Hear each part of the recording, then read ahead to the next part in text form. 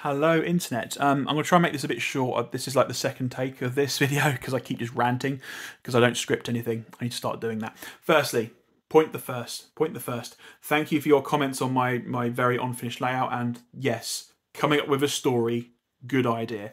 However, I have unleashed my secret weapon called procrastination, and I have instead brought this little doodad here, which has got a Next 18 socket on it, and on the back has got some soldering pads on there. And I'm going to attempt, because this is the only train that doesn't have it, I'm going to attempt to get my 08 on the HM7000 system using the Next 18 socket. I think there will be space.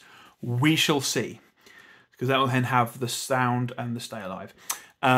Also, I have ordered magnetic couplings, because these couplings are really annoying. There we go. They're just too intricate, guys. I hate them. I hate them. I hate them. I ordered them tail end of last week. They haven't turned up yet, but fingers crossed they will turn up soon. And Stanford Model Railway Show, really nice. I went to it at the weekend. Spoke to a guy called Richard. They have got a TT120 layout there. Yeah, it wasn't the Stanford club. It was another sort of nearby club. They had one of those there, and I saw it running, and he gave me some really good advice. And he actually had the magnetic couplings that I've ordered. They were running, and they didn't fall apart or anything. He said they were brilliant, wonderful. So that was good. Okay, so that's all the sort of admin-y bits out the way. HM7000, there's a problem with this, guys. And I'm not here to stir trouble, start trouble, right? I don't care that much. This hobby is obviously, look at this. This is very small for me. This is just a little, I'm small time in this hobby, and I completely understand and get that. However, there's a bit of a problem with it. So the problem is, right, so this one's got a chip in the back of it. This one's got a chip in the tender. The one in the back there has got a chip in the back of it. Is it the back? That's kind of more in the middle, isn't it? Anyway, they've got chips in them. All run off Bluetooth. No problems at all. I've recently reset my phone that I'm using to talk to you now, because I just wanted to reset it. I just wanted to give it a clean slate, because a lot of crap on there. I just wanted to just, it was more effort to get rid of it than just to reset it. So I've reset my phone, which means I have to repair these devices. And I thought about this, and I thought about this when I was at the Stanford show. Anyone that's running the HM7000, I can just take control of your train. Like, immediately, with no effort. I don't even need a laptop. And the reason I know this is because up here, you may have just seen it in the background here, is, oh, this is upside down. There we go. Not that it really matters. This is a Nexus 7 tablet.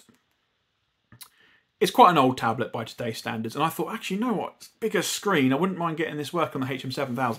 Unfortunately, it works. It works well, actually. It ticks all the boxes, but it's just really slow. It holds connection, no problem, but you press a button, it takes ages. Anyway, so I paired it to that. No problems. I just thought, I wonder. So I was able to, without any prior knowledge, like to the point of if you just turned up with this train, if you just turned up with that train, even if it was paired to your phone that was in your pocket, and you put it on my on my layout, zipped it round, set the horn off, etc., etc., I could within about 20 seconds reset your train, and you wouldn't have to tell me the reset code. So, okay, that's one thing. I've reset it. Okay, you just repair it, away you go again. Yes, absolutely. But then if I reset your train, I can then repair it. And unless you figured out how I've done that, you no longer have control of your train. And I can go in there, edit CVs, set it to full power. Let's pretend this is an end-to-end layout rather than a roundy, technical terms. Pretend this is an end-to-end. I could then just set the CV, the VMAX thing, and just slam it into the wall and just slam it back out again, slam it all, and you can press stop layout as much as you like. It ain't happening. You got to go pull the power cable out. Now, obviously, if it's just me and you in the room, it's pretty obvious that I'm being an arse and I'm damaging your things. But what if we're at a show? What if I was at, and obviously I didn't do this because I'm not horrible, not that much of a nasty person, but I'm at this show, right? I pull out my HM7000 app. I just walk around with it, just keep scanning, and I find devices. Oh, these devices are resettable. Now you think, well, I don't have the code. How can I reset them? Trust me, that's not an obstacle. And I tested this So I reset it onto that tablet there. Then I borrowed my partner's phone, reset, and whilst, because actually that's where the train stopped actually, whilst I was running that on its own, I then used my partner's phone to reset it and then take control of it. Then I just sounded the horn and just stopped because I proved my point. You know, imagine you're at an exhibition showing off your stuff and like all this money and time and effort you've put into it. Some snot-nosed little git oik like myself just turns up and goes, you know, I don't like you very much. Or even if I don't like you very much, even if I find you indifferent, whatever. You know what, mate? I'm just gonna have some fun here, and I'm just gonna just damage your stuff because I want to. Like I could just be amongst the crowd of people, and yeah, if you look very carefully, maybe you'll see me on my phone. You don't need a laptop for this, by the way. I can just do it on my phone. Yeah, and you may think, well, for God's sake, God, really? I mean, really, who would do this? Trust me, there are people out there that would do these things. I, for example, have played online games. I'm not quite 40 yet, so I'm old enough and young enough at the same time to play online games, but also not be super angry when I lose. But you know, sometimes you do find people that will cheat at online games, or you find people that will join like the game that you're playing and send certain commands in a certain way which no one was expecting, and then where they would just destroy the game. Like it would just stop playing. The server would crash essentially. Basically, the game would just stop responding. And like you're just having a nice time with nice people and just having a great game. And sometimes you're doing quite well, or maybe not doing quite well. You can still enjoy a game if you're not winning it. And then just these people will just turn up and just ruin the game because they want to, for no other reason. You've not wronged them; they'll just do it. Look, I don't know if I'm overreacting to this, and maybe you are, and maybe I am, and maybe you're looking at the screen going, you know what, Richard, just get a life, will you? It doesn't matter, and I get where you're coming from.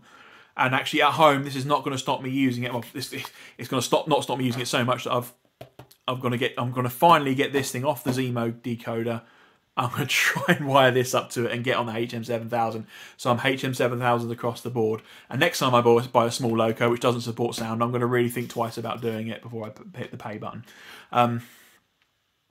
It's just, you know, I'm still going to use it at home. I'm still going to enjoy it. And I think Hornby have done really good work with this. I think the app needs a lot of spit and polish. They've got 90% the way there. So you get that last 10% to really get it home and get all the bugs fixed and make it really good. Trouble is that last 10% is about 50% of the effort sometimes. So I do sympathise with them. It does feel like this is a very much a sort of version 1 product, and I think if Hornby focus on it, and I'm really hoping that they do, then this will be a good product. But at the same time, this security issue with this is something that they need to resolve. It is fixable. A firmware update will sort it out, but obviously then you've got to give software updates to your trains, right? We're fed up with it on our computers and our phones and our tablets and even our cars these days. You know what? You're going to have a software update on your trains now. It is totally fixable, but I don't know if they're going to fix it. I don't want to give out the details of how I've done this on this video because obviously there may be one of these nasty people watching this video.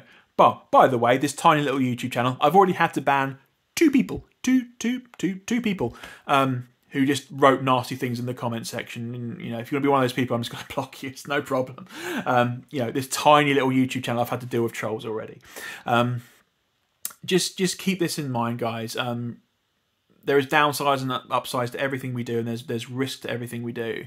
But if you're taking this to an exhibition especially, I would be super cautious.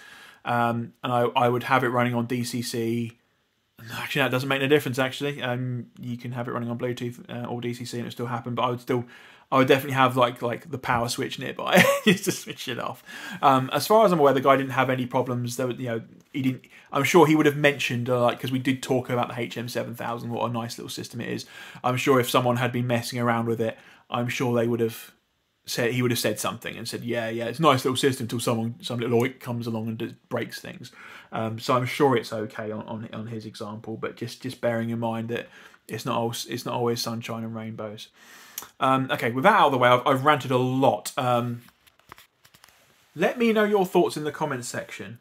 Would this bother you? If genuinely, would this bother you? You're running one of these at an exhibition. I'm never going to exhibit. I'm never going to get that to that level of actually people wanting to see my stuff. That's fine. I'm okay with that. But if you're one of these people that exhibited, would you be okay if just some oik just turns up and just makes all your trains stop in the best case scenario, and the worst case scenario starts deliberately crashing them? Would you be okay with that? Guess probably not.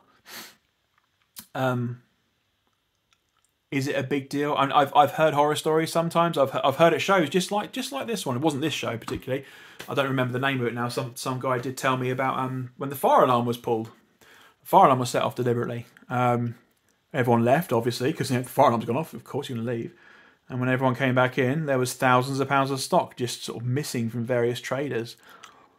So that screams organisation to me. That seems like, you know, prior planning and organisation. Now in that case, it's a bit different because it's a financial incentive. I do understand that, but trust me, there are people out there who will just do nasty things because they want to, and just because they enjoy it. You know, we often call them bullies, but you know, just keep that in mind. There are some nasty people out there. Let me know your thoughts on that one. Anyway, as usual with this, this very irregular upload schedule, you'll probably not hear from me for a couple of weeks now. But I would like to hear your thoughts definitely on what I've just talked about with the HM7000. And if I pull off this thing with the Next 18 decoder in here, then I'll make a video about it. But it won't be instructional. It'll just be like, this is kind of what I did. I won't give instructions. If you never hear about it again, just assume it failed and I blew up a decoder for 70 quid. We're going from there. Okay, have a great evening, everyone, or morning whenever you're watching this. Thank you for watching if you've got this far to my rambling, non-scripted video. Maybe I should make a script for this kind of videos. Maybe I should actually put some thought and effort into it. Then I won't have to do 3 takes. That would be good, wouldn't it? Okay, anyway, have a great one, everyone. I'll see you in the next video. Bye-bye.